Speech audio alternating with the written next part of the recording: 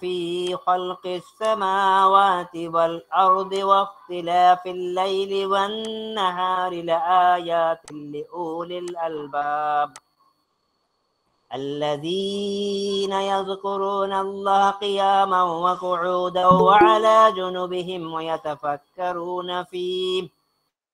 في خلق السماوات والأرض ربنا ما خلقت هذا باطلا سبحانك فقنا عذاب النار ربنا إنك من تدخل النار فقد أخزيته وما للظالمين من أنصار ربنا إننا سمعنا مناديا ينادي للإيمان أن آمنوا بربكم فآمنا ربنا فاغفر لنا ذنوبنا وكفر عنا سيئاتنا وتوفنا مع الأبرار ربنا وآتنا ما وعدتنا على رسلك ولا تخزنا يوم القيامة إنك لا تخلف الميعاد নিশ্চয়ই মহাকাশ ও পৃথিবীর সৃষ্টিতে দিন ও রাত্রির আবর্তনে জ্ঞানীদের জন্য রয়েছে নিদর্শন। তারা দাঁড়িয়ে, বসে বা শায়িত অবস্থায় আল্লাহকে স্মরণ করে। তারা মহাকাশ ও পৃথিবীর সৃষ্টি রহস্য নিয়ে গভীর ধ্যানে নিমগ্ন হয় এবং বলে, হে আল্লাহ, তুমি এসব অনর্থক সৃষ্টি করনি, তুমি মহাপবিত্র, আগুনের শাস্তি থেকে তুমি আমাদের রক্ষা করো। হে আল্লাহ, তুমি যাকে অগ্নিকুণ্ডে নিক্ষেপ করবে নিশ্চয়ই সে নিজেকে হেয় করেছে, আর এ পাপাচারীদের সাহায্য করার কেউ থাকবে না। হে আল্লাহ, আমরা একজন আহ্বানকারীর আহ্বানে সাড়া দিয়ে তোমার প্রতি ঈমান এনেছি, অতএব তুমি আমাদের সকল গুনাহ মাফ করো, সকল দুষ্কৃতি মুক্ত করো, সৎকর্মশীলদের কাতারে আমাদের শেষ পরিণতি দাও। হে আল্লাহ, তোমার রসুলদের মাধ্যমে আমাদের সঙ্গে যে ওয়াদা করেছো তা পূরণ করো, আর মহাবিচার দিবসে আমাদের সকল প্রকার লজ্জা থেকে রক্ষা করো। তুমি কখনো ওয়াদা খেলাপ করো না। ওমা আলাইনা ইল্লাল বালাগ। আসসালামু আলাইকুম ওয়া রাহমাতুল্লাহ। মাশাআল্লাহ, মারহাবা। সম্মানিত স্যারকে অসংখ্য ধন্যবাদ পবিত্র কোরআন থেকে তেলাওয়াত করে এবং তা বঙ্গ অনুবাদ করার জন্য। আল্লাহ আমাদের সবাইকে তৌফিক ইনায়েত করুক তদ অনুযায়ী আমল করার জন্য, আমিন। সম্মানিত উপস্থিতি, এ পর্যায়ে আমরা আলোচনায় চলে যাব, যেহেতু আমাদের আলোচক স্যার উপস্থিত রয়েছেন। আমাদের আলোচ্য বিষয় সার্কোডস রেমেডিস পার্ট 1 নিয়ে আজকে আলোচনা করবেন ডাক্তার মোহাম্মদ তারিক ইমাম স্যার, যিনি সহ সভাপতি হোমিওপ্যাথিক ডক্টরস পয়েন্ট চট্টগ্রাম বিভাগ। স্যারকে বিনীতভাবে অনুরোধ জানাবো আজকের আলোচ্য বিষয় নিয়ে আলোচনা করার জন্য। বিসমিল্লাহির রহমানির রহিম। আমাকে শোনা যাচ্ছে? আচ্ছা, থ্যাংক ইউ। বিসমিল্লাহির রহমানির রহিম। সুবহানাকা লা ইলমা লানা ইল্লা মা আল্লামতানা ইন্নাকা আনতাল আলিমুল হাকিম। হোমিওপ্যাথিক ডক্টরস পয়েন্টে আজকে এই সার্কোড রেমেডির উপরে আলোচনায় সম্মানিত সভাপতি ডক্টর মোহাম্মদ নাসিরউদ্দিন স্যার, আমাদের প্রধান অতিথি অত্যন্ত প্রবীণ এবং বাংলাদেশের হোমিওপ্যাথির অনেক বড় একজন পথিকৃৎ ডাক্তার মোহাম্মদ নজরুল ইসলাম ভুঁইয়া স্যার সহ আপনারা যারা শুনছেন সবাইকেই সালাম। সবার জন্যই অত্যন্ত বড় ধন্যবাদ। তো আমি স্ক্রিনটা শেয়ার করে নেই। স্ক্রিনটা শেয়ার করার পর আমি কথা শুরু করি। দেখেন, একটু কাইন্ডলি দেখেন স্ক্রিনটা দেখা যাচ্ছে কিনা। স্ক্রিনটা কি দেখা যাচ্ছে? স্যার দেখা যাচ্ছে। ওকে। সো এখন আমি এর আগে যখন আমি ফলিকুলিনাম করেছিলাম, তারপরে হচ্ছে যখন আমি থাইরয়েডিনাম করেছিলাম, তখন আমি ইচ্ছা করি এটাকে সার্কোডের সার্কোড বলে এটাকে আমি আসলে করিনি। এটাকে সার্কোড বলে করা দরকার ছিল, এগুলা সার্কোডই। সার্কোড বলে করি নাই এই কারণে যে সার্কোড বলে ফলিকুলিনাম এবং থাইরয়েডিনাম এত পরিমাণ ব্যবহার হয়, এগুলার এত মেন্টাল সিমটম, এত জেনারেলস, এবং এগুলার এত ব্যবহার এত গভীর যে আসলে যেরকম বহুদিন ইউজ করার পরে কার্সিনোসিনামকে এখন আমরা কনস্টিটিউশনাল মেডিসিন হিসাবে মনে করি, ঠিক সেই রকম ভাবে আমরা কিন্তু থাইরয়েডিনাম ফলিকুলিনামকেও অনেকটুকু কনস্টিটিউশনাল মেডিসিন হিসেবে মনে করতে শুরু করেছি। তো এই কারণে যখন আমি এই দুইটা ক্লাস করলাম তখন আমার কাছে অনেক প্রশ্ন আসতে লাগলো যে আসলে এগুলো তো সার্কোড, এগুলো আমরা কিভাবে ইউজ করব, এগুলো একটা পথ দেখাইতে হবে। আরেকটা বড় প্রশ্ন আসলো যে আসলে এই যে আপনি মিনারেলের কথা বলতেছেন, এনিমেলের প্ল্যান্টের কথা বলতেছেন, এগুলার একটা ব্যাখ্যা দরকার। তৃতীয় কোশ্চেন হচ্ছে যে আমরা আসলে কনস্টিটিউশনের উপরে সার্কোডের ব্যবহারটা কিভাবে করব, কোন মানে শর্তটা কি, একটা কনস্টিটিউশন আছে তার উপরে সার্কোডের ব্যবহারটা কিভাবে করব। তা আমার কাছে two be very frankly, two be very honest with you, আমার কাছে আসলে এই তিনটা কোয়েশ্চেন খুব বেশি পরিমাণ গুরুত্বপূর্ণই মনে হয়েছে। এবং সেখান থেকে আমি যেটা করেছি, আমি আজকে এই সার্কোডের এবং এই সার্কোডের যে সার্কোডের ব্যবহার নিয়েও আজকে আমরা কিছুক্ষণ কথা বলবো। এবং আমরা খুব ছোট কিন্তু খুবই গুরুত্বপূর্ণ দুইটা রেমেডি, একটা হচ্ছে অ্যাড্রিনালিনাম এবং আরেকটা হচ্ছে ইনসুলিনাম, এই দুইটা গুরুত্বপূর্ণ রেমেডিকে আমরা একটু বুঝতে চেষ্টা করব।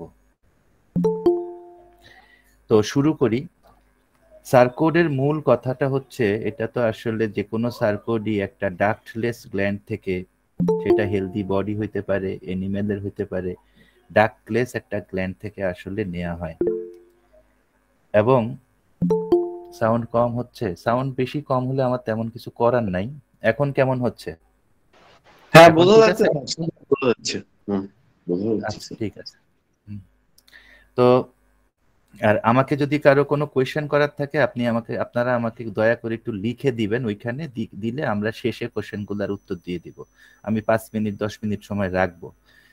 তো ডাক্টলেস গ্ল্যান্ড থেকে সার্কোড তৈরি করা হয় এবং এই সার্কোড গুলার একটা ব্যাপার হচ্ছে যে এগুলো একটা এনজাইম থেকে করা হয়, মানে এটা প্রত্যেকটা গ্ল্যান্ডের একটা স্পেসিফিক এনজাইম থাকে এবং সেই এনজাইম গুলোই আসলে সার্কোড। যেমন পেপসিনাম ধরতে পারেন, ফলিকিউলিনাম ধরতে পারেন, থাইরয়েডিনাম ধরতে পারেন, অ্যাড্রিনালিনাম, এটা এপিনেফ্রিন থেকে তৈরি করা হয়।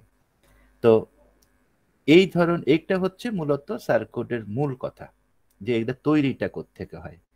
এবং সার্কোডের আরেকটা জিনিস হচ্ছে যে সে বলবে যে আমার আসলে থাইরয়েড ডিসঅর্ডার হয়েছে, আমার আসলে ওভারিয়ান ডিসঅর্ডার হয়েছে, উফুরিনাম, আমার আসলে মানে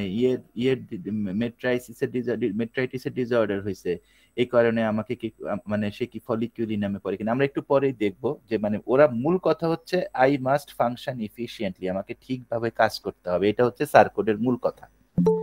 এই কথাটুকু যদি মনে রাখা যায় তাহলে আসলে তেমন কোনো সমস্যা আর হবে না। এরপরে আসি, আপনারা যারা কিংডম নিয়ে জানতে চাইছিলেন, কিংডমটা মূলত হচ্ছে, এটা তো কিংডমের ধারণাটা মূলত আমাদেরকে জেমস টেইলর কেন দিয়ে গেছেন ওনার হোমিওপ্যাথিক ফিলোসফি বইতে, এনিমেল কিংডম বলে। তো কিংডমটা আমরা কি কি কিংডম পাই, আমরা কিছু প্রাণী রাজ্যের থেকে ওষুধ নেই, কিছু প্ল্যান্ট থেকে ওষুধ নেই, যেমন স্পাইডেলিয়া নেই, জেলসিমিয়া, প্রাণী রাজ্য, উদ্ভিদ রাজ্য থেকে ওষুধ নেই, এগুলো সব উদ্ভিদ রাজ্যের। কিছু মিনারেল থেকে নেই, বিরাট একটা আছে। নোসোট কিছু হয় যেগুলো আমরা মানে থেকে নেই, জীবাণু থেকে নেই, কার্সিনোসিনাম আছে, মেডোরিনাম আছে, মানে বহু নোসোট তো অনেক আছে, এখন প্রায় 120টার কাছাকাছি আছে। আর ইম্পোর্টেবল কিছু নেই, এটা হচ্ছে এক্স রে টাইপের যেগুলো হয়, এক্স রে আছে। সো মানে কিংডমের মূল ধারণাটা হচ্ছে যেটা, এটা খুব ছোট করে বলতেছি, কিংডমের মূল ধারণাটা হচ্ছে যেটা প্ল্যান্ট রেমেডি। প্ল্যান্ট যেরকম আপনি ধরেন পালসেটিলাকে ধরেন, পালসেটিলা কি করে, বাতাসটা যেদিকে ওকে ধাক্কা দেয় সে সেদিকে চলে যায়। হ্যাঁ, তো প্ল্যান্ট রেমেডির মূল কথাটা হচ্ছে সে এনভায়রনমেন্ট দিয়ে এফেক্টেড হয় এবং তার একটা এই সেন্সেশনটা, তার সেন্সেশন এবং রিঅ্যাকশনটা এনভায়রনমেন্টের মানে এনভায়রনমেন্টের অনুসারে, তার পারিপার্শ্বিক পরিবেশের অনুসারে এই প্ল্যান্ট রেমেডি গুলা চলে। মিনারেল রেমেডি সব সময় আর্সেনিক, যেমন মিনারেল রেমেডি সবসময় একটা স্ট্রাকচার চাই, একটা ফাউন্ডেশন চাই।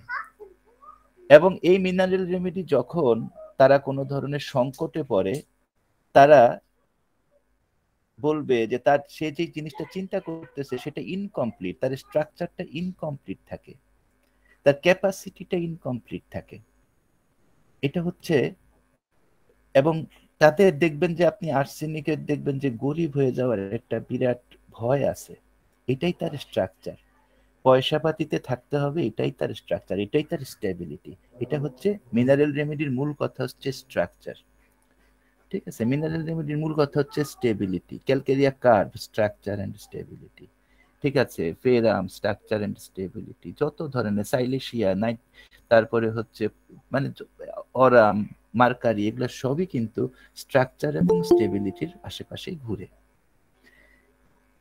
অ্যানিম্যাল কিংডম,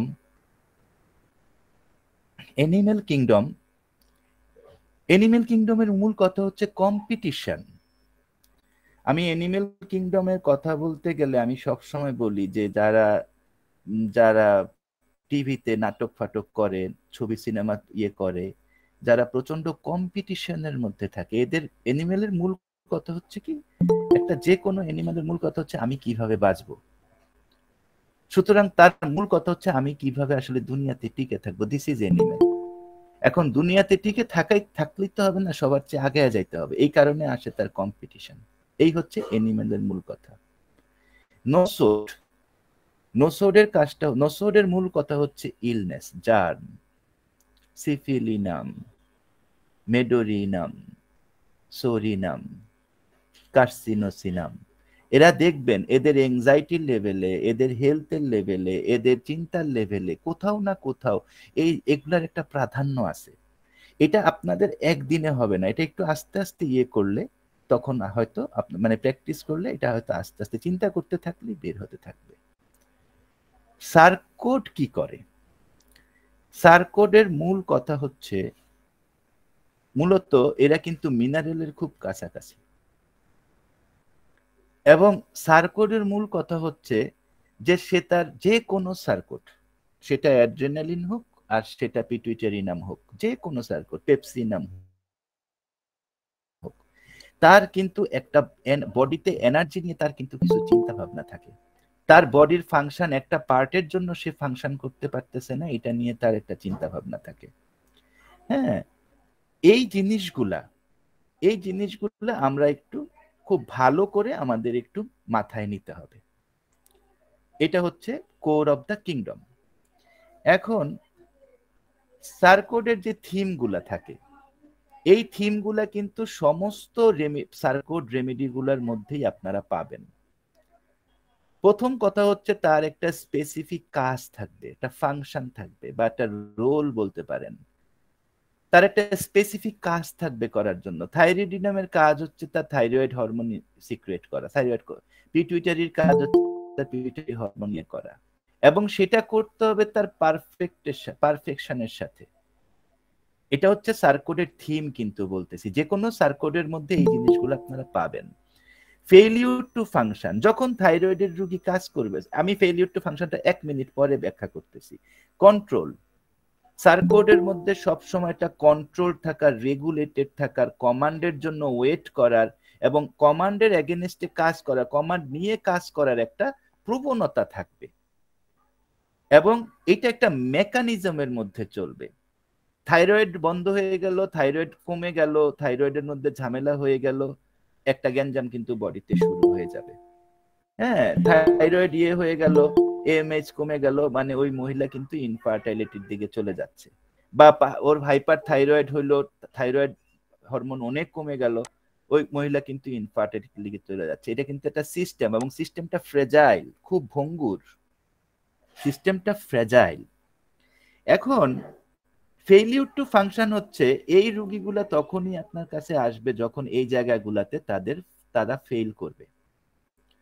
তাদের থাইরয়েড ঠিকমতো কাজ করবে না, তাদের গ্যাস্ট্রাইটিসের প্রবলেম ঠিকমতো যাচ্ছে না, তাদের ওই চর্মরোগের প্রবলেম ঠিকমতো যাচ্ছে না, তাদের ইনসুলিন ঠিকমতো পাচ্ছে না। এই জিনিসগুলা কিন্তু খুব খেয়াল করে মাথায় রাখতে হবে, কারণ আমরা যদি এইভাবে কিংডম অনুসারে, আমি আপনাদেরকে একটা উদাহরণ দিই, একটা উদাহরণ দিলেই আপনি বুঝবেন যে কত সহজ।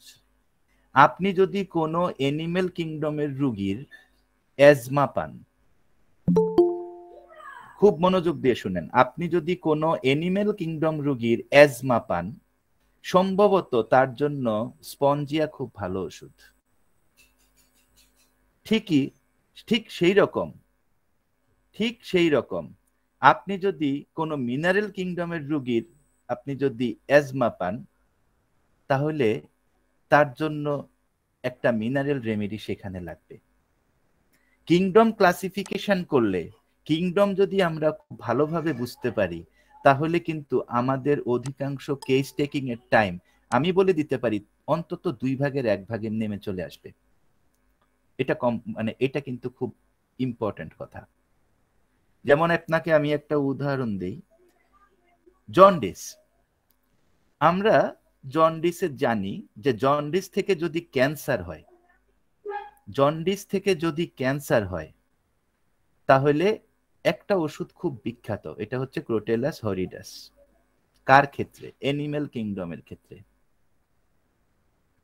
কিন্তু জন্ডিস থেকে যদি ক্যান্সার হয়, সেটা যদি হয় ওই প্ল্যান্ট কিংডমের রোগীর, তাহলে কিন্তু তার জন্য সম্ভবত কার্ডুয়াস মেরিনাস অনেক ভালো ওষুধ।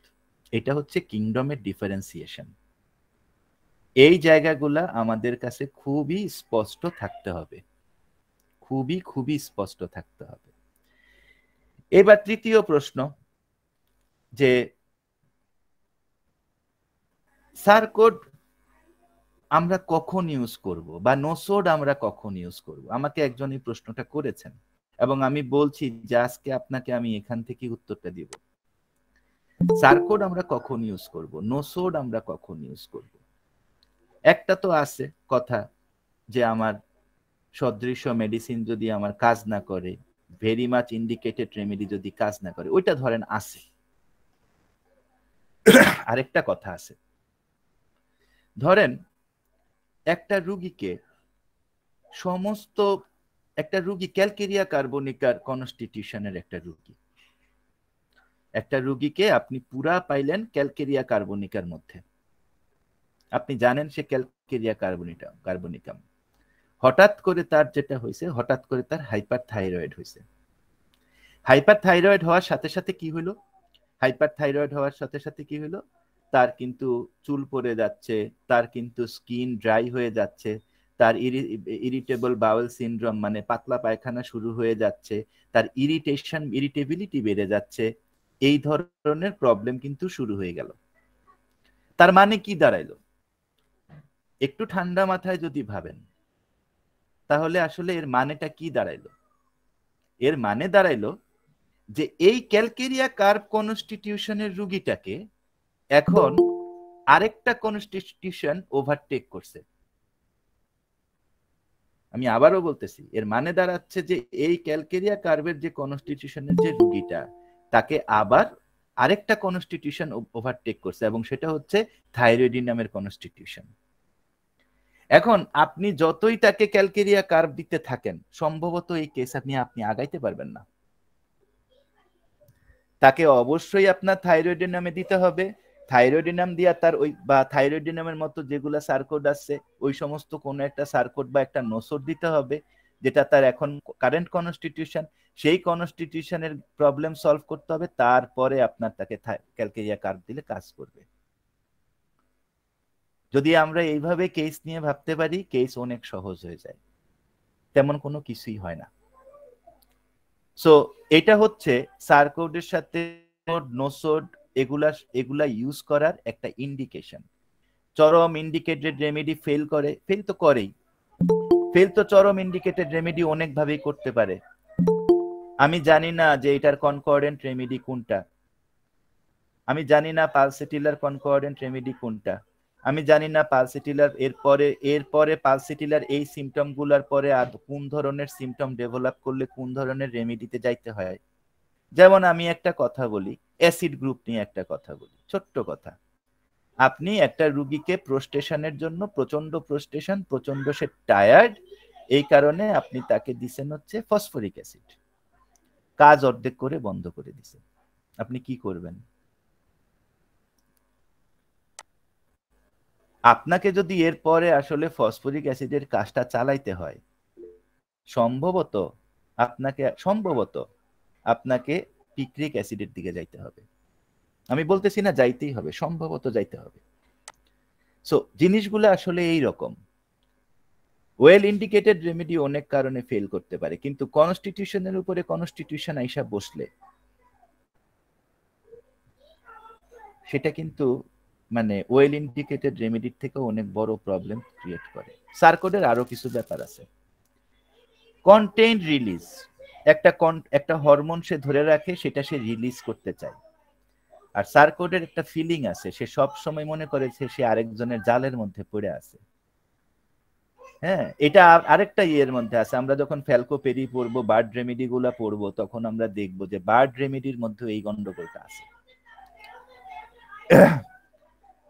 এবং এরা এই সার্কোডের যারা রুগী হয় সাধারণত এরা কিন্তু খুব কমফোর্টের মধ্যে থাকতে, এরা যেটা পছন্দ করে সেটা করতে ভালোবাসে। টিভি দেখতে পছন্দ করতেছে, সারাদিন টিভি দেখতেছে। এগুলা হচ্ছে সার্কোডের মূল জায়গাগুলা, এবং এগুলা থিম। এই থিমের থেকেই ওষুধগুলো আস্তে আস্তে আলাদা হবে। তো আমার মনে হয় যে কোয়েশ্চেনগুলো তুলছিল, এই কোয়েশ্চেনগুলো করব, দয়া করে শুনবেন, মনোযোগ দিয়ে শুনবেন। আমি এখন শুরু করতেছি, অ্যাড্রেনালিনাম শুরু করতেছি। অ্যাড্রেনালিনাম একটা সার্কোড, এটাকে এপিনেফ্রিনা বলা হয়। এটা আমাদের ঠিক কিডনির উপরে থাকে, সুপ্রারেনাল গ্ল্যান্ড। এবং এইটা সম্ভবত আমার ধারণা কি, আমরা ইউজ করি না বা ইউজ করতে আমাদের আইডিয়া নাই। এই অ্যাড্রেনালিনাম হচ্ছে সম্ভবত হোমিওপ্যাথির সবচেয়ে আন্ডার এস্টিমেটেড রেমেডির মধ্যে একটা। Thank you sir, thank you for your comment. অ্যাড্রেনালিনাম হচ্ছে হোমিওপ্যাথির সবচেয়ে আন্ডার এস্টিমেটেড রেমেডির মধ্যে একটা। আমরা যদি অ্যাড্রেনালিনাম ইউজ করতে জানি, আমি জানি আপনাদের এখানে, আপনাদের এই ক্লিনিকে অ্যাড্রেনালিনামের রোগী আসে, কিন্তু আমরা বিভিন্ন দিকে চলে যাই। সো অ্যাড্রেনালিনামটা মূল কথাটা হচ্ছে, স্লাইডটার দিকে খেয়াল করেন। অ্যাড্রেনালিনের মূল কথাটা হচ্ছে স্ট্রেস। অ্যাড্রেনালিনকে বুঝতে হইলে আমাদেরকে স্ট্রেস বুঝতে হবে। যদি স্ট্রেস বুঝতে পারি, অ্যাড্রেনালিনাম অত্যন্ত ইজিলি বুঝে ফেলবো। আমরা সবাই এখন একটা কনজাম্পশনের যুগে বাস করি। আমরা সবাই এখন খালি আমাদের যতটুকু আছে তার থেকে বেশি চাই, ততটুকু হইলে তারও বেশি চাই, ততটুকু হইলে তারও বেশি চাই। এই যে কনজাম্পশনের যুগে এত চাহিদা মানুষের, এর জন্য আসলে মানুষের উপরে কি প্রভাব পড়ে? মানুষ রাত্র দিন কাজ করে এবং রাত্র দিন সে দুশ্চিন্তার বোঝা বইয়া বেড়ায়। তো ধরেন আমি একজন মানুষের কথা বলতেছি যার বয়স এখন মাত্র 28 বছর, যে মাত্র চাকরিতে ঢুকছে। আমি পুরা এই ওষুধের জার্নিটা, কারণ আমি জানি যদি আজকে এখান থেকে এই ওষুধটা বুঝে যেতে পারেন, আপনি কালকে থেকে এটা ইউজ করতে পারবেন। এটা এত ইম্পর্টেন্ট ওষুধ। অনেক 50টার কাছাকাছি সার্কোড আছে। আমি অ্যাড্রেনালিনামটাকে চুজ করার বড় কারণ হচ্ছে এটা, এত ইম্পর্টেন্ট ওষুধ। একটা 28 বছরের ছেলে বয়স, একটা 28 বছরের ছেলের জীবন চিন্তা করেন। সে মাত্র একটা জব পাইলো, পাওয়ার পরে কি হইলো, তাকে জব যেহেতু পাইছে, তার এখন বেতন রেগুলার, তাকে ব্যাংক আইসা 2টা ক্রেডিট কার্ড দিল। ক্রেডিট কার্ড 2টা লিমিট হচ্ছে 1 লাখ, 1 লাখ, 2 লাখ টাকা। তো এখন তার কি করতে হবে? এখন সে একটা টিভি কিনবে, একটা এসি লাগাবে, কিছু জামা কাপড় কিনবে, বউ বা প্রেমিকারে কিছু জিনিসপত্র কিনে দিবে। এইভাবে তার কনজাম্পশন বাড়তে থাকবে। এবং যখনই সে একটা 2000 টাকা দামের শার্ট কিনবে, তখন তার 3000 টাকা দামের একটা শার্ট কেনার ইচ্ছা তৈরি হবে। যখনই 3000 টাকা দামের শার্ট কিনবে, তখন 10,000 টাকা দামের একটা জুতা কেনার ইচ্ছা তৈরি হবে। এই তার কনজাম্পশন বাড়তেছে। কিন্তু এটা সে ফিল আপ করবে কি দিয়ে? এটা সে ফিল আপ করার জন্য তার অ্যাম্বিশন বাড়তে থাকবে। আমি আজকে সেলসম্যান আছি, কালকে রিজিওনাল ডিস্ট্রিক্টের সেলস ম্যানেজার হব। ডিস্ট্রিক্টের সেলস ম্যানেজারের পরে আমি ওই বিভাগের সেলসে ঢুকবো, তারপরে ওইখানকার সেলস ম্যানেজার হব, ওইখানকার থেকে আমি রিজিওনাল সেলস ম্যানেজার হব। এই অ্যাম্বিশন কিন্তু বাড়তেছে। অ্যাম্বিশন যখন তার বাড়তেছে, সাথে সাথে তার এংজাইটিও বাড়তেছে। এংজাইটি যখন বাড়তেছে আর অ্যাম্বিশন যখন একসাথে হয়, অ্যাম্বিশন আর অ্যাংজাইটি যখন একসাথে হয়, তখন মানুষ কাজ করতে শুরু করে। অ্যাম্বিশন এবং অ্যাংজাইটির আরেকটা প্যাটার্ন হচ্ছে নাক্স ভূমিকা। অ্যাম্বিশন এবং অ্যাংজাইটি যখন একসাথে হয়, তখন মানুষ আরো বেশি কাজ করতে শুরু করে। আরো বেশি কাজ যখন শুরু করে, সে তখন আরো অ্যাংজাইটিতে ভুগতে শুরু করে। এখন এই অ্যাংজাইটি বাড়তে বাড়তে বাড়তে বাড়তে কি হয়, এটা একটা স্ট্রেসের মধ্যে চলে যায়। এটা সারা দিন চলতে থাকে। সকাল থেকে শুরু হয় আলহামদুলিল্লাহ, একদম ঘুম পর্যন্ত, এবং ঘুমের সময় সে ঠিক মতো আসলে ঘুমাইতে পারে না। এই স্ট্রেস বাড়তে বাড়তে কি হয়, প্রথম তার ইমোশনাল লেভেলে সমস্যা শুরু হয়। সে তার নিজের অজান্তে ইমোশনালি তখন সে স্ট্রেসে পড়ে যায়। স্বাভাবিক মানুষ, আপনি দেখবেন যে 5 বছর আগেও ভালো ছিল, এখন মানে বউ বাইরে গেছে, 2 ঘন্টা ধরে কোনো কথা হচ্ছে না, স্ট্রেসে পড়ে গেছে। Emotional stress. ইমোশনাল স্ট্রেস কোথায় আসবে? বিহেভিয়ারে চলে আসবে, মাইন্ডে ঢুকে যাবে, এবং মাইন্ড থেকে এটা আসবে বডিতে। এই হচ্ছে মূলত একটা ছেলের, 28 বছরের ছেলের জার্নি, এবং এইভাবে করতে করতে সে 40-45 বছর পর্যন্ত যাবে। যখন সে বডিতে তার স্ট্রেস চলে আসলো, তখন কি হবে, তার প্রবলেম শুরু হবে মাথা ব্যথা জাতীয় ফাংশনাল প্রবলেম দিয়ে। তার মাথা ব্যথা হবে, মাসেল পেইন করবে, মাঝে মাঝে মাসকুলার টুইচিং হবে, স্কিনের মধ্যে একজিমা আসবে, স্কিনের মধ্যে সোরিওসিস আসবে। যদি সে টিউবারকুলার ধাতুর হয়ে থাকে, তাইলে তো অবশ্যই তার ভিতরে ব্রেথলেসনেস আসবে, এবং ফ্যাটিক মানে প্রস্টেশন চলে আসবে, অবসন্নতা চলে আসবে। এই হয় বডির অবস্থা। এবার আসেন, বডির যখন এই অবস্থা হয়, তখন মাইন্ডের কি অবস্থা হয়? সব সময় কিন্তু দুশ্চিন্তার মধ্যে আছে, এবং দুশ্চিন্তা দুইটা জিনিস নিয়ে, অ্যাম্বিশন নিয়ে এবং কাজ নিয়ে। কাজ নিয়ে দুশ্চিন্তা, ওরে পয়সা দেন প্রতিদিন, কাজ নিয়ে দুশ্চিন্তা করবে না, ও তো অ্যাম্বিশন। তখন তার জাজমেন্ট খুব প্রবলেমে পড়ে যায়, তখন তার জাজমেন্ট ঠিক হয় না। জর্জ ভিতুলকাসের সায়েন্স অফ হোমিওপ্যাথিতে আছে যে মানুষের অসুস্থতা শুরু হচ্ছে তার জাজমেন্টের গ্যাঞ্জাম থেকে। মানে অসুস্থতা শুরু হওয়ার প্রথম স্টেপটা হচ্ছে জাজমেন্টের সমস্যা। যেহেতু তার অ্যাম্বিশন আছে, যেহেতু তার জাজমেন্টে ঝামেলা হয়ে যাচ্ছে, তা সুতরাং তার ওয়ার্কেও ঝামেলা হয়ে যাবে, কাজকর্মেও ঝামেলা হয়ে যাবে। এই কারণে তার কি হবে, রাত্রেবেলা তার দুঃস্বপ্ন আসবে, নেগেটিভ ডিসিশন গুলা, নেগেটিভিটি বডিতে শুরু হয়ে যাবে, এবং সেখান থেকে তার ইনডিসিশন শুরু হয়ে যাবে।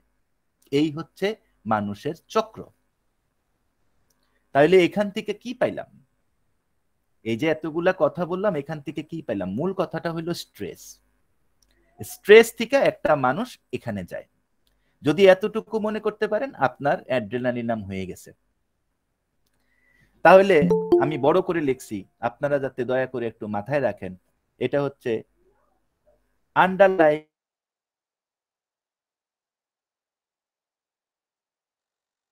স্ট্রেস। কথা হচ্ছে তার ভিতরে ভিতরে একটা দুশ্চিন্তা, অনিশ্চয়তা, সবকিছুর একটা দুশ্চিন্তা চলতে থাকবে। স্টার্টিং পয়েন্ট হচ্ছে আন্ডারলাইং স্ট্রেস। খুব সহজ, কিন্তু এমন কিছু না। এবং এই স্ট্রেস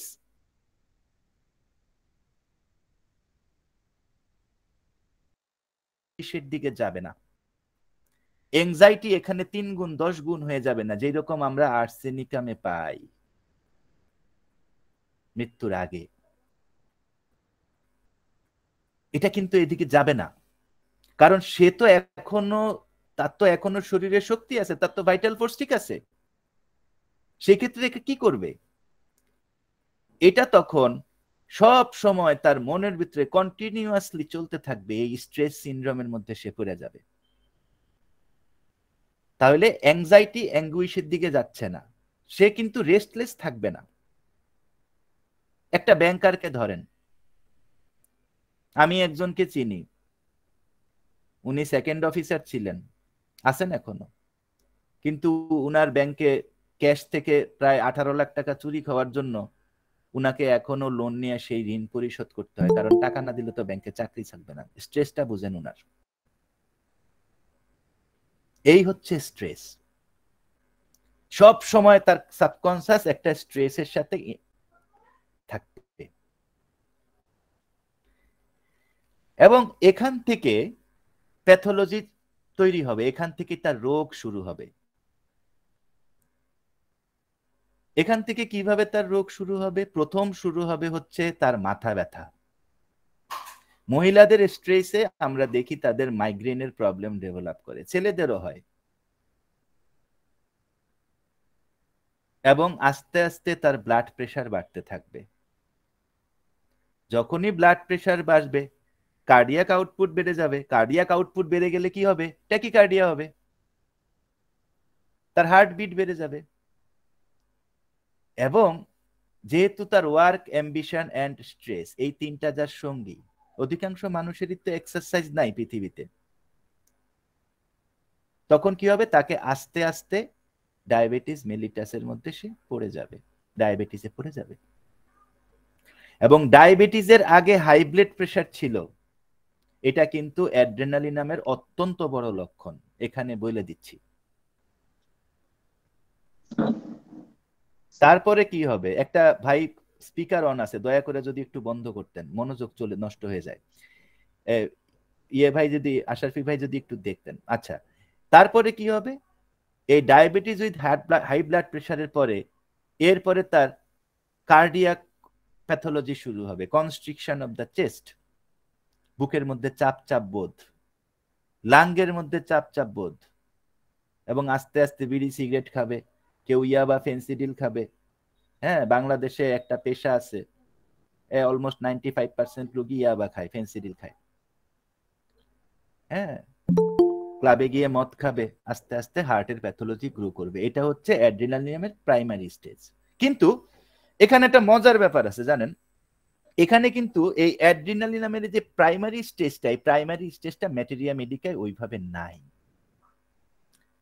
ম্যাটেরিয়া মেডিকায়, স্পেশালি বোরিকের ম্যাটেরিয়া মেডিকায় বা এলেনের যেই materia Medica of no source, এই ম্যাটেরিয়া মেডিকায় সবচেয়ে যেগুলো আছে এটা হচ্ছে অ্যাড্রিনালিনামের সিভিয়ার স্টেজ। আসলে আমি এই কথাগুলো, আগের কথাগুলো আপনাদেরকে বুঝাইছি, বলছি, কারণ হচ্ছে যাতে আপনারা এই রোগীগুলারে প্রথম থেকেই হেল্প করতে পারেন, কারণ এগুলো আপনারা পাবেন।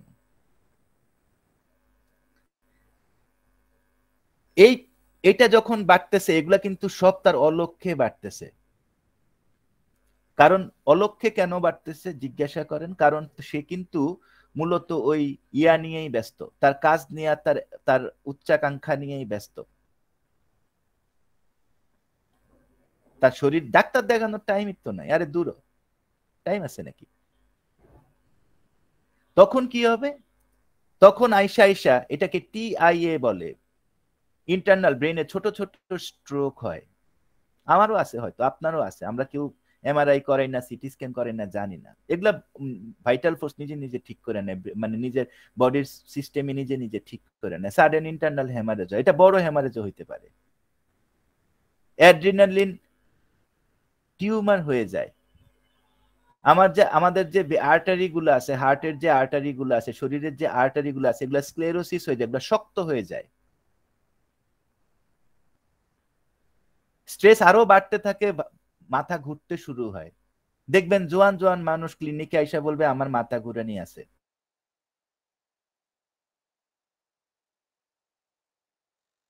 কারণ হচ্ছে স্ট্রেস। খবর নিয়ে দেখেন, নসিয়া থাকবে, বমি বমি ভাব থাকবে, ভমিটিং থাকবে, হাইপার থাইরয়েডিজম শুরু হয়ে যায় মেয়েদের। এবং এগুলা সব যখন ডেভেলপ করে গেল, এবং সে যখন তার জায়গায় আসছে, সে যখন এখনো থামার প্রয়োজন বোধ করতেছে না, তখন তার রেনাল ইনসাফিসিয়েন্সি শুরু হয়, কিডনি এখন কম ব্লাড পাম্প করতে পারে।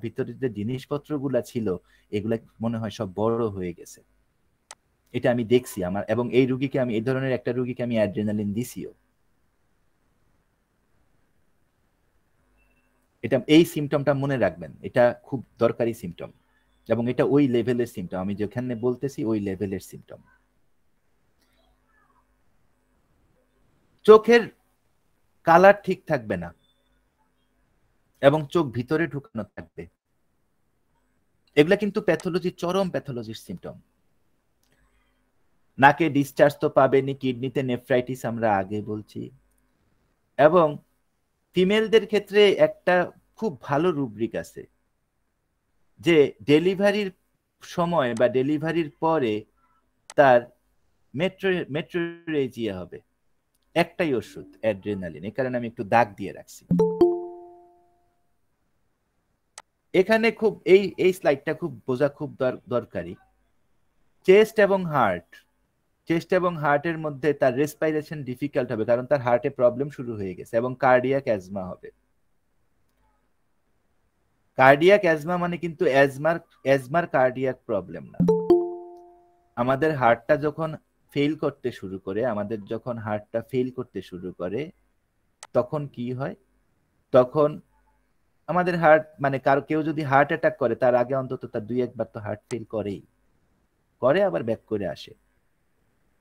তখন কি হয়? এই হার্টের যে ফ্লুইড গুলা আছে, এগুলা কিন্তু আমাদের রেসপিরেটরি ট্র্যাক্টে চলে আসে, এবং তখন ওইখানে স্পাজম হয়,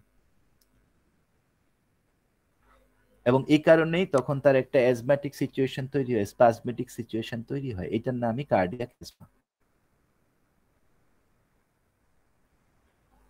এবং হার্টের কনস্ট্রিকশনের সাথে তার অ্যাংজাইটি থাকবে। ক্রনিক হার্ট ইনফ্লামেশন তো থাকবেই। ফ্লেবাইটিস মানে কি? বিভিন্ন জায়গায় ভেরিকোজ ভেনের মতো রগগুলা ফুলে যাওয়া, ভিতরে ইনফ্লামেশন, এই জিনিসগুলা পাবেন। ব্লাডের মধ্যে খুব ইম্পর্টেন্ট একটা সিমটম হচ্ছে হেমোফিলিয়া পাবেন। ব্লাড আর রক্ত জমাট বাঁধতেছে না, কগুলেশন ফেল করতেছে। এই হচ্ছে অ্যাড্রিনালিনের মূল কথা। জেনারেলস এর মধ্যে আমরা স্কিনটাকে পাবো ব্রোঞ্জ কালারের, আর প্যাথোলজি অনেক ডিপে গেলে আমরা পাবো হচ্ছে এর গ্যাংগ্রিন।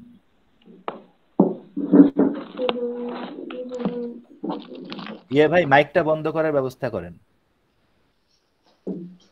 কানে লাগে। এবং জেনারেলের মধ্যে আরেকটা পাবো যে তার যদি কখনো কোনো জায়গায়,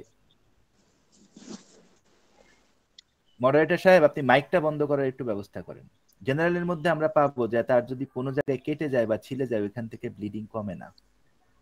এবং সবচেয়ে বড় কথা হচ্ছে তার হাইপার টেনশন, এটা ক্লিনিক্যালি প্রুভেন। তাহলে এই অ্যাড্রিনালিন ইউজ করব কোথায়? এর ক্লিনিক্যাল সিমটম কি? ফার্স্ট, ইরেগুলার হার্টবিট, ঘাম, প্রচন্ড মাথা ব্যথা, শেকিনেস, হাই ব্লাড প্রেশার। মূলত high blood pressure from stress, then kidney failure বা heart failure from high blood pressure. আমরা কিন্তু এই ধরনের রুগী আসলে সব সময় 2-3টা আলাদা, রাউলফিয়া সারপেন্টিনা, তারপরে কি জানি স্ট্রফেনান্থাস স্পিডাস, এই ধরনের ওষুধগুলোর পিছনে দৌড়াই। রাউলফিয়া স্ট্রফেনান্থাস স্পিডাস কিন্তু হার্টের কার্ডিয়াক মাসেলের উপরে কাজ করে, এবং যেহেতু আমরা বুঝে দৌড়াইতে পারি না আমাদের ইচ্ছা মতো, এই কারণে আমাদের আসলে ওই রোগীগুলা উঠে না। কিন্তু স্ট্রেস আছে, এংজাইটি আছে, সেখান থেকে হাই ব্লাড প্রেশার তৈরি হয়েছে, সেখান থেকে হার্টের প্যাথোলজি আসছে বা কিডনির প্যাথোলজি আসছে, অবশ্যই আপনাকে আমি বলবো যে একটা বারের জন্য হইলো একটু অ্যাড্রেনালিনামকে ভাববেন। আর যদি সেখান থেকে কিডনির প্যাথোলজি আইসা যদি ওইটা সিকেডি লেভেলে 4 বা 5-এ চলে যায় বা ইএসআরডি লেভেলে চলে যায়, তাহলে তো কোনো কথাই নাই, আমি বলবো অবশ্যই ভাববেন। এই অ্যাড্রেনালিনাম সবচেয়ে বেশি ইউজ হয় আসলে 30C পোটেন্সিতে। 30Cর পরে আমি 200 ইউজ করছিলাম হয়তো একবার, আমার মানে যতদিন হয়েছে এই 30Cটাই আসলে সবচেয়ে বেশি কাজে দেয়। 30C 3-4টা ডোজের পরে রুগী অনেকটুকু ব্যাক করে আসে, এত এত দরকারি ওষুধ। তো অ্যাড্রেনালিনাম নিয়ে আপনাদের কোনো প্রশ্ন থাকলে আপনারা একটু লিখে রাখেন। এরপরে আমি আরেকটা ড্রাগ, ছোট ড্রাগ ইনসুলিনামের দিকে যাব। এটাও সবচেয়ে ইম্পর্টেন্ট সার্কোডস গুলোর মধ্যে একটা। ইনসুলিনামের মূল কথা হচ্ছে, ইনসুলিনাম কিন্তু আমাদের ইম্পর্টেন্ট সুগার মেটাবলিজমের জন্য ইনসুলিন সবচেয়ে বেশি দরকার হয়। আমরা জানি অ্যালোপ্যাথিক্যালি এটা ব্লাড সুগার কন্ট্রোল করার জন্য ইউজ করা হয়, এবং আমাদের লিভারের গ্লাইকোজেনিক ব্যালেন্স ঠিক রাখার জন্য এটার কিন্তু খুব একটা ইউটিলিটি আছে যদি এটা পোটেন্সিতে ব্যবহার করা হয়। যদি এটা ইনসুলিন ইনজেকশন হিসেবে ব্যবহার করা হয়, লিভারের গ্লাইকোজেনিক ব্যালেন্স ঠিক থাকে না। গ্লাইকোজেনিক ব্যালেন্সটা কি জিনিস? এটা হচ্ছে যে আমাদের গ্লাইকোজেন মেটাবলিজমটাকে কন্ট্রোল করে, ঠিক আছে? এবং এটাতে এগুলোই আমাদের শক্তিগুলাকে ধরে রাখে। একদম বাংলা কথা বললে এটা, আমি অথারের রেফারেন্স পর্যন্ত দিয়ে দিছি। তো ইনসুলিনামের কিছু প্রুভিং সিমটম আছে। এক নম্বর হচ্ছে, এগুলা প্রুভিং সিমটম, মাতানি নামে এক ভদ্রমহিলা এটাকে প্রুভ করছিলেন। ইনসুলিন প্রথম হচ্ছে ভার্টিগো, যখন তার খিদা লাগে, যখন তার ক্ষুধা লাগে এবং খিদা লাগে, উপরের দিকে তাকাইলে, মাথা ঘুরাইলে, এগুলো হচ্ছে ইনসুলিনামের প্রুভিং সিমটম। হেয়ার ফল আছে, ঠিক আছে, যখন তার কষা থাকে বা পায়খানা ঠিক মতো হয় না তখন তার মাথা ব্যথা থাকে। ডিমনেস অফ ভিশন আছে, সন্ধ্যাবেলায় ভিশনটা ডিম হয়ে আসে। তরল কোনো কিছু খেতে গেলে তার গলা ব্যথা করে, এগুলো কিন্তু প্রুভিং সিমটম। সকালবেলায় তার দুইটা স্ক্যাপুলার মধ্যে ব্যথা করে, বসতে গেলে তার লাম্বার পেইন হয়, এগুলো ইনসুলিনামের proving symptom. Right shoulder and নি, বিহাইন্ড দ্য নি, calf মাসেলে pain, leg heaviness of the leg, soles burning, left great টোতে অনেক বেশি পরিমাণ পেইন, ড্রাউজিনেস, সকাল 11টার সময় শীত শীত লাগা এবং স্টুলের পরে তার উইকনেস আসা, এগুলো হচ্ছে মূলত ইনসুলিনামের প্রুভিং সিমটম। ওষুধটা কেন আনছি এবার বলি, পড়লেই বুঝতে পারবেন। ইনসুলিনামের যারা চাইল্ড হয়, বাচ্চা হয়, এদের আসলে দাঁত দেরিতে উঠে। খেয়াল করেন কতটুকু ক্যালকেরিয়ার কাছাকাছি, খেয়াল করেন কতটুকু সাইলেশিয়ার কাছাকাছি, খেয়াল করেন কতটুকু লাইকোপোডিয়ামের কাছাকাছি, খেয়াল করেন। এদের ক্যালকেরিয়া ফার্স্ট, এদের দাঁত দেরিতে, এরা খুব মোটা সোটা হয়, দাঁত দেরিতে উঠে, মাথা অনেক বড় সড়ো হয়, এদের পটটা মানে পেটটা একদম উঁচা হয়, পট বেলিড বলি আমরা, মিষ্টি খাইতে পছন্দ করে, দুধ খাইতে পছন্দ করে, মাটি টাটি এগুলা খায়, এগুলো আবার অ্যালুমিনার দিকে চলে গেল। আরেক ধরনের বাচ্চা আছে, এটা সিনার মতো। এটা কি হয়, এটা মিষ্টি খায়, কলা খায়, ঠিক আছে, পেটের উপরে শোয়, ইরিটেবল থাকে, অবস্টিনেট থাকে, ঠিক আছে। এবং সাধারণত দেখা যায় এই সমস্ত বাচ্চাগুলার ক্ষেত্রে তার বাবা হচ্ছে আসলে নাক্সের রোগী।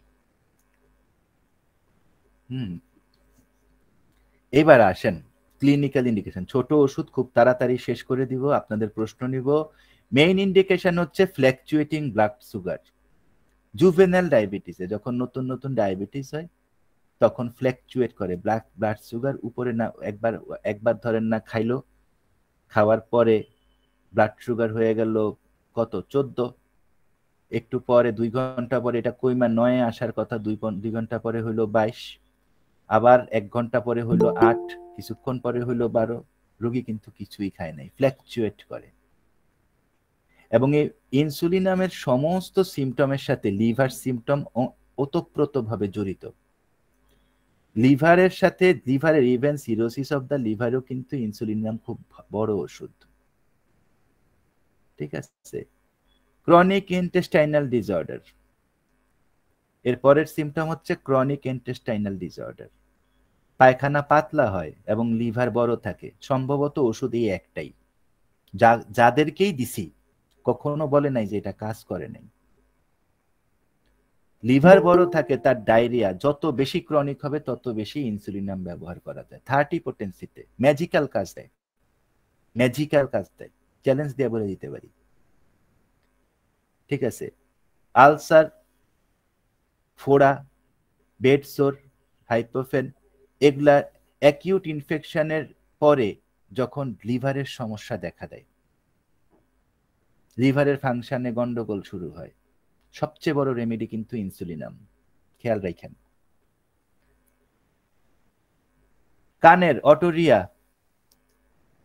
ম্যাস্টোডাইটিস, যদি এই দুইটা রোগ যদি আপনি শীর্ণ বাচ্চাদের মধ্যে পান, যেখানে তাদের কানের পুঁজটা থাকবে পাতলা এবং এই বাচ্চাদের আবার লিভার বড় থাকবে, এবং এর সাথে যদি তাদের ডায়রিয়া থাকে অথবা তাদের অ্যাকিউট রোগের ইনফেকশন থাকে, ওষুধ কিন্তু ইনসুলিনাম।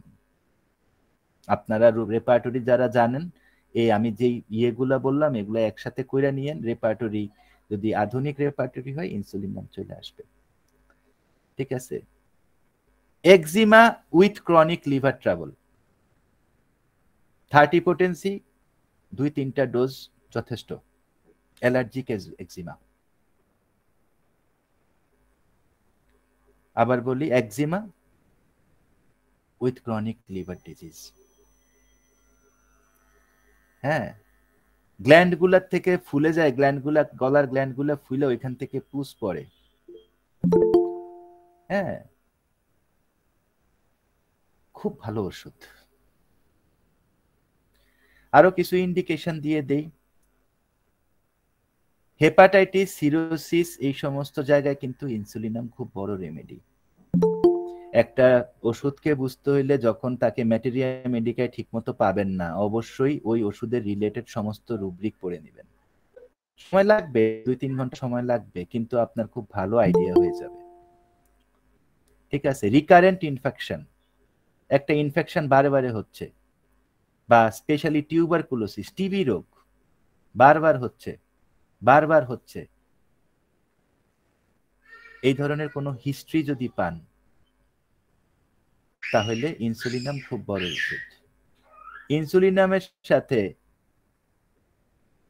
চায়না আর্সেনিকের যে শুকনো ভাব এবং চিলিনেস, এটার কিন্তু একটা সম্পর্ক আছে, কিন্তু চায়না এবং আর্সেনিকের কোনো জেনারেলসের সাথে সাধারণত মিল পাবেন না। এই জায়গাগুলা খুব ক্লিয়ার থাকলে আমাদের জন্য ভালো হবে।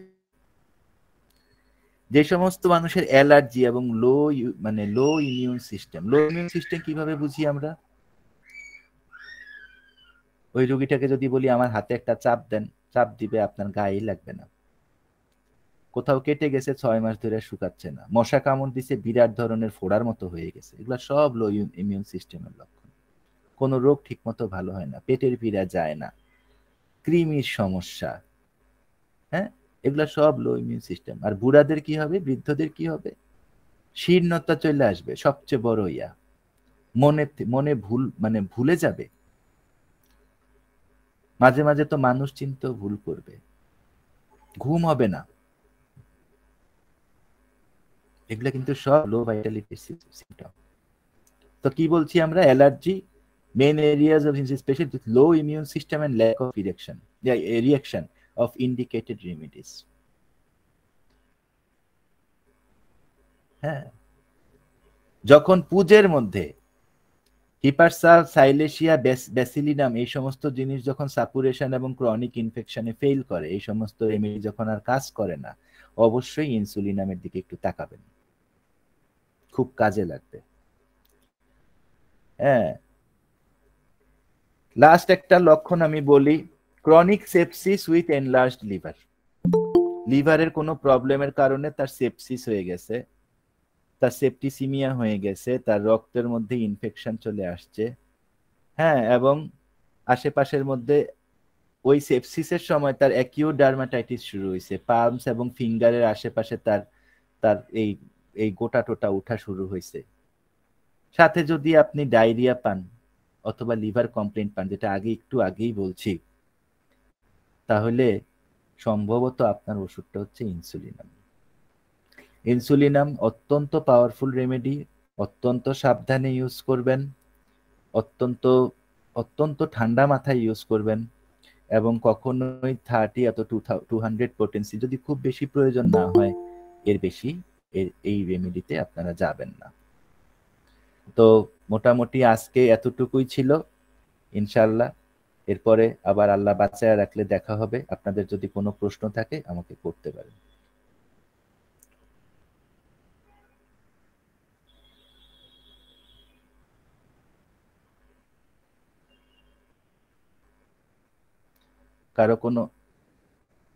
কারো কোনো প্রশ্ন আছে?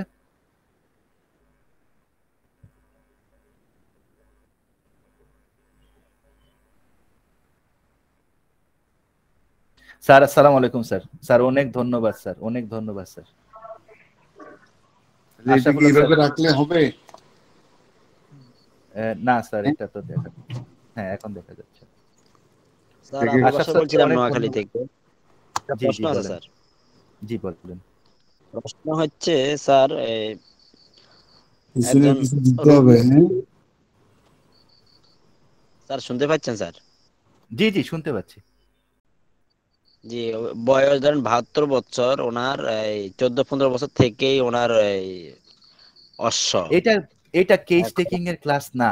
আপনি ক্লাসের কোনো কিছু যদি না বুঝেন আমাকে কাইন্ডলি জিজ্ঞাসা করেন। এগুলো কি জিজ্ঞাসা করেন? আপনার যদি একটা মানে প্রশ্ন, মানে ওই যে না, এটা জানার কেস টেকিং জন্য এর ক্লাস সেটা না তো।